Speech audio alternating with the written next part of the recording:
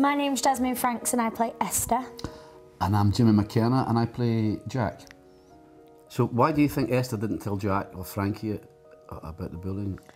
Well, I think with everything that was going on with the Osborns at the time, with baby Oscar and with your heart attack, with Jack's heart attack, that she didn't want to put added pressure onto the family. She wanted to try and keep it to herself, see if she can handle it herself. And also, I think that Frankie and Jack were kind of misunderstanding Esther. They thought she was going off the rails a bit, turning into a moody teenager, when really she was just crying for help. With Esther, her personality changed completely. She wasn't confident anymore. Because of the bullying or because, yeah. And I think she was a lot... Well, her and Ruby were fighting, weren't they, more? Yeah. And that should have been kind of picked up on, that kind of thing. How do you, as a father, as Jimmy, and also as Jack... How would I feel if it happened to my daughter? Yeah. Well, funnily enough, Natalie was... she's 36 nearly now, Natalie, but she was bullied badly at school. She tried to cover it up, but Bev and I noticed that her behaviour was changing. To the point where she wouldn't even clothes that we'd bought for her, she wouldn't wear them. This was when she was about 12, 13, 14, 15. When we became aware of it and started to support her and help her and try and explain to a young person who has never had that experience of anything really in life, and suddenly you're getting bullied for no reason. Your instinct is to protect your child first and foremost over anybody or anything else.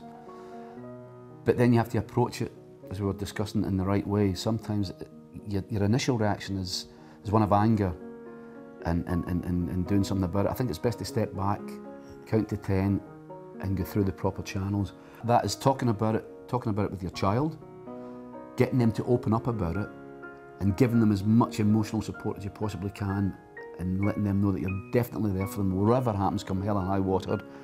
And then going about the practical things to do about it, approaching people and talking about it, and that's the start of getting it sorted out, I think. And that experience that Natalie had as a wee girl when she was growing up certainly helped her.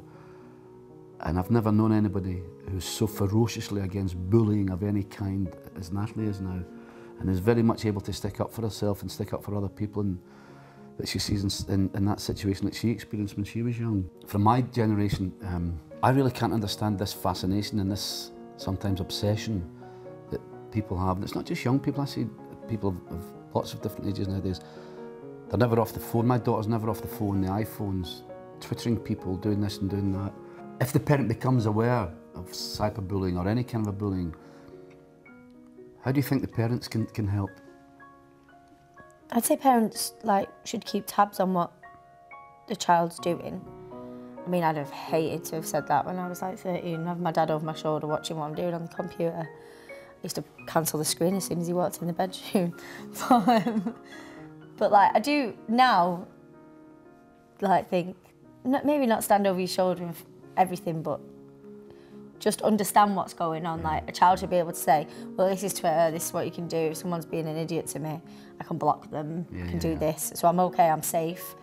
And they can show them privacy settings. So on Facebook, I have it on my Facebook that only my friends can see my profile. Right. So if anyone's searches me on the internet, my Facebook comes up, but nothing comes up with it. They can't hack in or anything like that? No, they can't do that. But so they can't see me. But with Twitter, it's more open. Everyone can see your Twitter.